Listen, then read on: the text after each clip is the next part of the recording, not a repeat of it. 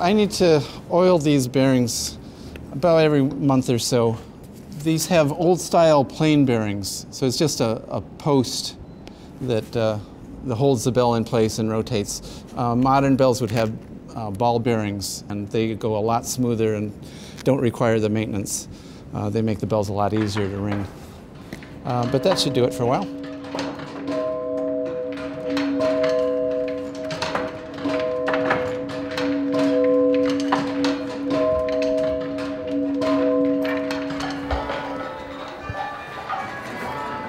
Change ringing started in England in about the 17th century. They discovered a way to have the bells move in a full circle. That full circle ringing is what leads to change ringing. It's a combination of slightly physical activity, a lot of mental activity, and a lot of working together. Each step isn't really a difficult one to figure out, but you cannot let your mind wander, and you have to stick with it. But I enjoy that part of it very much. I was drawn to change ringing because of my interest in music. I'm studying music and computer science. The bells provide an interesting combination of music and math that I found appealing. I really like the patterns that go into it and how the patterns can manifest themselves musically.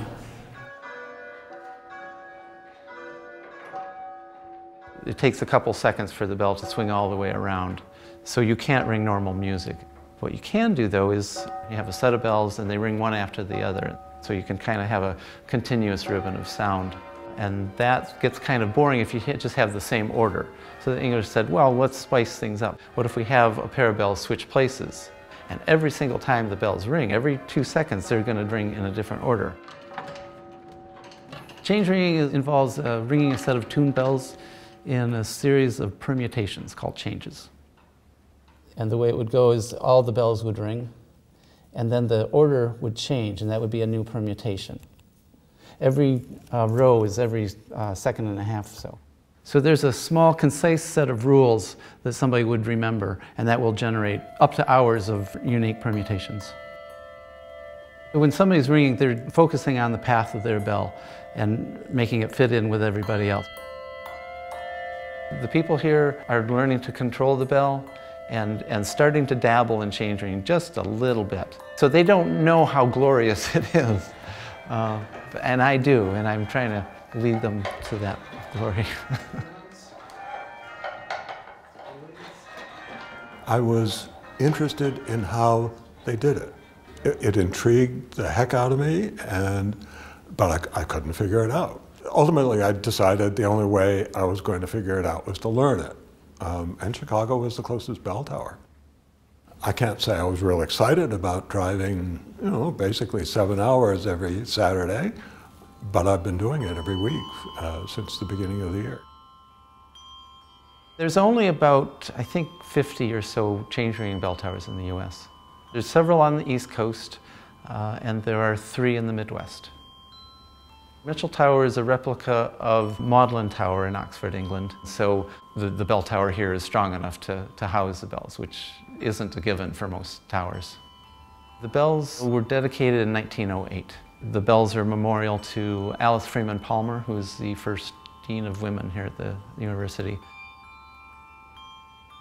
I've been ringing here since about 1985, and my kids ring, and my wife, I met my wife through ringing. Somehow change ringing really leads to deep friendships. It's that you're depending on each other and trusting each other. It has something that extends beyond change ringing that I think is very meaningful. It's a very close-knit community, a very good change from my study at UChicago.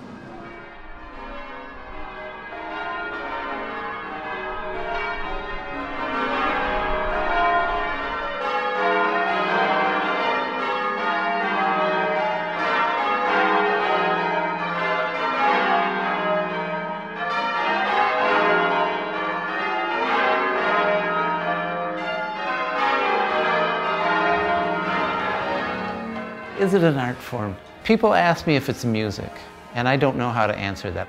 I mean, it's just a beautiful sound. Some people have said it isn't music, but it is. It's an unusual kind of music, and it's kind of mathematical. It's open for debate whether it's music, whether it's art.